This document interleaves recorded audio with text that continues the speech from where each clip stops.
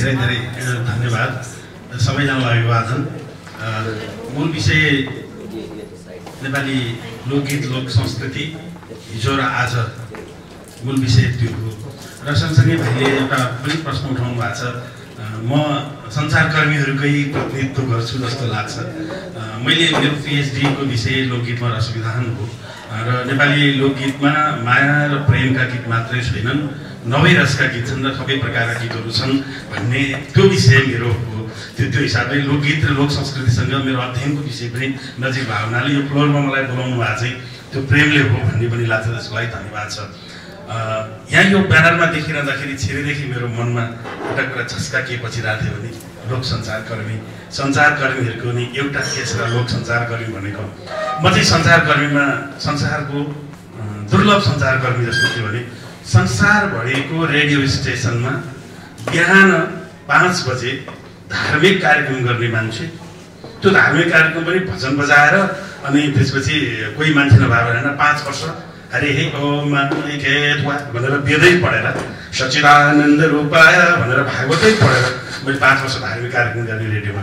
कस्तो 180 डिग्रीको उल्टो भने त्यही मान्छेले साँझ घटना विचार भनेर गम्भीर राजनीतिक विश्लेषणको आज पनि संसदले प्रधानमन्त्री दिन सकेनन्, त्यो तातो कराईमा अब को बस्छ विश्लेषण भनेर घटना विचार गर्ने पनि म, जनतासँग प्रधानमन्त्री भनेर प्राइम मिनिस्टरलाई स्टुडियो राखेर त्यो कन्सेप्ट सुरु गर्ने पनि म, 7 बजेको समाचार बिहान बेलुका पढ्ने पनि म, मधुबन र सुरसँग भनेर लोकगीत मतलब साहित्यको प्लाटफर्म बनाउने पनि म, अनि बेला बेला लोकगीतको बमबहादुर सरहरू हामी नारायण दाइहरूसँग।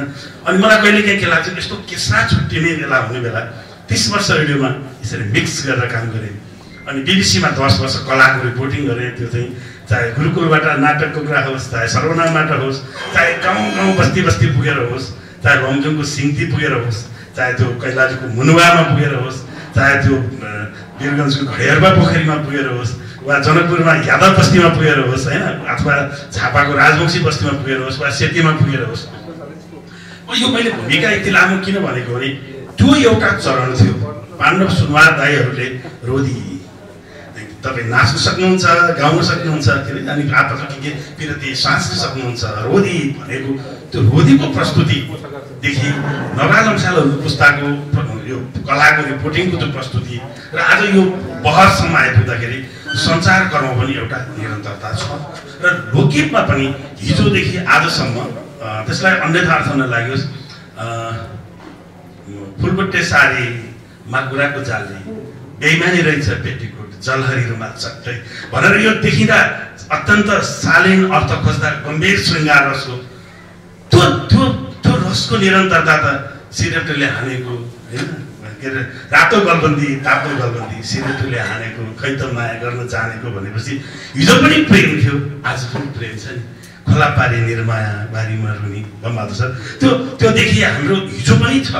हिजोदेखि अहिले पनि विद्रोहको कुरा गर्दाखेरि कालिउको पेलेर खुदो भन्छौ कुरा हुँदैन, गरिबलाई देखेर सुधो कालिउको पेलेर खुदो आदिमा ठाकको लाइन बिर्से त्यस्तो खालकोदेखि मेरो माया छ भने राधा हातको औँठी काटेर त्यो आधा जस्तो हाम्रो गीतहरूको निरन्तरता अहिले पनि छ। एउटा मैले सबै गीत एउटा गीतमा भन्नु होला भने त्यो केटाले मैले अहिले कलाकारको नाम नलिएकोमा कलाकारले पक्कै मन दुखाउनु हुने छैन, त्यो केटाले हेरेकै हेरै छ मेरो जिउमा त्यस्तो चिज के रहेछ। वाह हेर्नुहोस् त आज नेपाली गीतमा मेरा 500 गीत रेकर्ड भएको छन्, 100 जति चलचित्रहरूमा होलान् र फतेमादेखि अङ्कित लुइटेलसम्म झन्डै 500 गीत रेकर्ड भएको छ। म त्यो गीतलाई साँची राखेर गीतै टेकेर विद्यावारिधि गरेको विद्यार्थी हिसाबले भन्यो भने आज नेपाली गीतको पहिचान र नेपाली गीतको त्यो गम्भीरता र नेपाली गीतको त्यो हार्दिकता र एउटा मानवीय सघनता चाहिँ लोक दोहोरीले बचाएको छ। यो रेकर्डमा रहोस्, ती साथीहरूका लागि मेरो सम्मान छ। होइन त्यो छ मलाई दुईटा मात्रै पङ्क्ति भन्छु, अहिले धेरै भन्न ठाउँदैन। जोडी ढुकुर देखे पनि हार्मोनीको बोटमा तारा खस्ता तिम्रै नाम आउँछ मेरो ओठमा। कुन चाहिँ महाकाव्य लेख्ने कविले यति चुटिलो पङ्क्ति लेखेको होला, दोहोरीमा छ क्या यो माको हर बिर्से तान्छु चुरोट निभाउँछु छातीमा। ती पङ्क्तिहरू हाम्रो पछिल्ला लोकगीतका दोहोरी गीतका पङ्क्तिहरूमा यो खालका पङ्क्तिहरू लेखेको त्यो वैचारिक सघनता नेपाली काव्यमा अन्तर हृदयको त्यो सघनता नेपाली लोकगीतको पछिल्लो पुस्ताले दोहोरी मार्फत लोक गायन मार्फत दिएको छ। विषयका हिसाबले अग्रज पुस्ताका दाइहरू हुनुहुन्छ, अघिल्लो पुस्ताको गीतमा भावना प्रधान थियो, त्यो भावनालाई उछिनेर अहिलेको पुस्ताले विचार प्रधान, त्यो भावनासँगै विचार प्रधान गीत लिएर आएको छ। यो अहिलेको लागि टिप्पणीको एउटा मूल विषय यो हुन सक्छ। दोस्रो विषय चाहिँ के भने पानी मूल प्रवाह भएको नदी पनि पानी हो, नदीसँग हुत्तेर आउने छेउको छाल पनि पानी हो। किन पिर गर्नुहुन्छ? कसले कस्तो गीत गायो दुःखै नमान्नुहोस्, मूल नदी सम्झ्यो भने त्यहाँबाट आउने छाल एकछिन हुत्तिन्छ, बालुवामा गएपछि आफै हराउँछ। त्यस कारणले कसले कस्तो गीत गायो भनेर मन साँग्रो नगर्नुहोस्। एउटा झुप्पडीबाट आएको गरिबको छोरा, एउटा गरिबको छोरी, त्यसले यो देशको संस्कृतिको ठेक्का लिँदैन।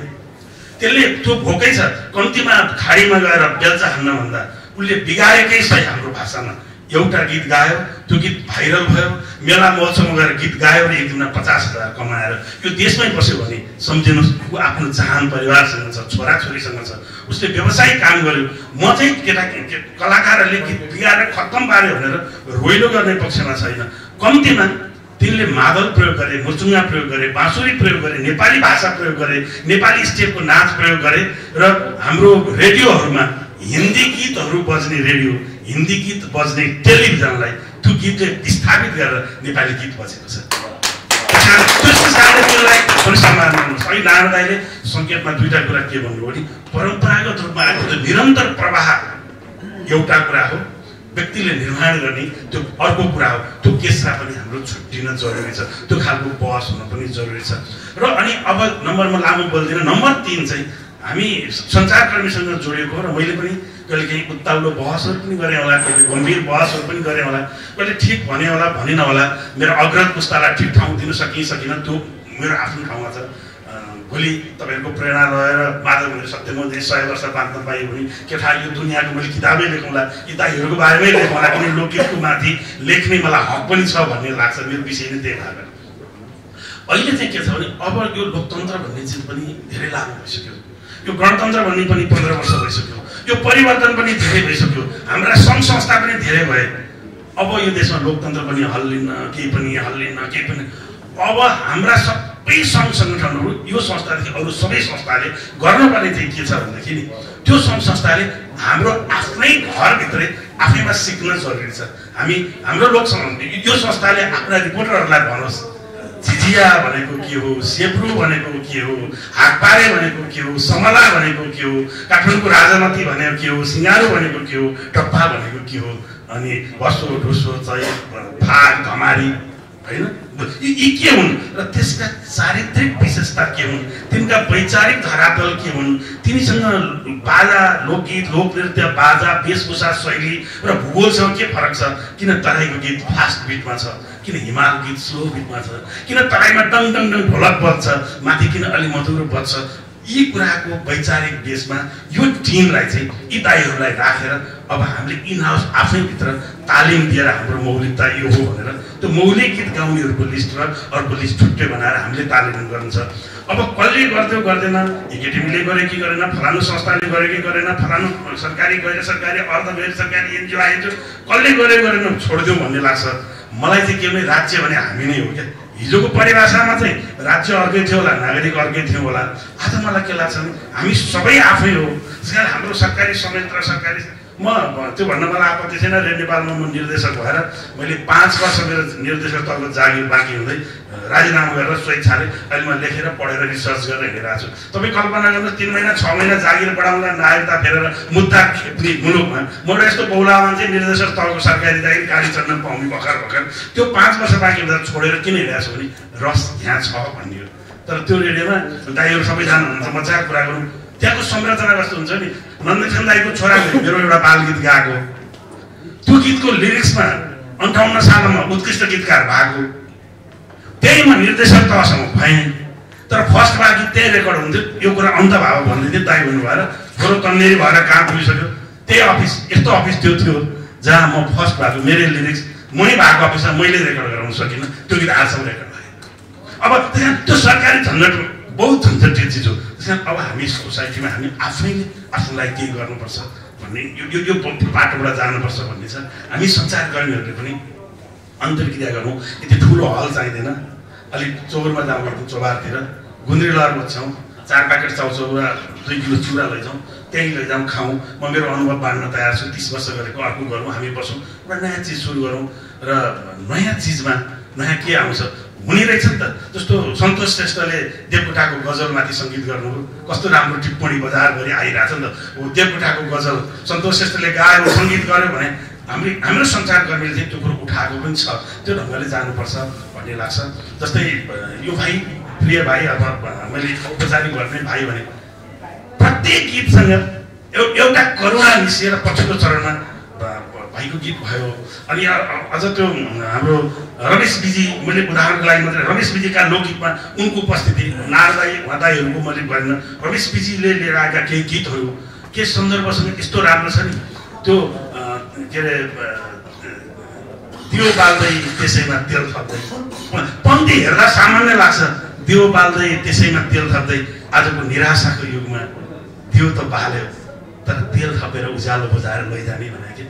एक दिन श्रीजीले नेपालको स्टुडियोमा 20 वर्ष पहिला गएर भाषण मैले सुनिदिएको छु। तपाईँले के सुन्नुभयो होला, तपाईँले के भन्नुभएको थाहा छ? बिहान कुखुरा बाँच्छ अनि कुट्टाइमा कुखुरा बाँच्यो भने, बिहान बाँच्नुपर्ने, कुट्टाइमा कुखुरा बाँच्यो भने अलक्षण लाग्छ भनेर कुखुरा मार्छन्। त्यस्तो होइन, कुखुराले पेटभरि खान नपाएर भोकले कराएको थियो। त्यो भोकले कराएकोलाई चाहिँ खुवाउँ होइन, भोकले कराएर पेटभरि खुवाउँ अनि टाइममा बाँच्छ भनेर तपाईँले भन्नुभएको थियो। त्यो कविलाई तपाईँसँग रनिएर मैले धेरै ठाउँमा भनेको छु। त्यस कारणले हामी भोकले कराएको अर्कै ठाउँ छ, अब खाने व्यवस्था मिलायो भने भोकमा कराउँदैन, राइट टाइममा कराउँछ भन्ने मलाई लाग्छ। मैले लामो समयले यही टुङ्ग्याएँ मैले।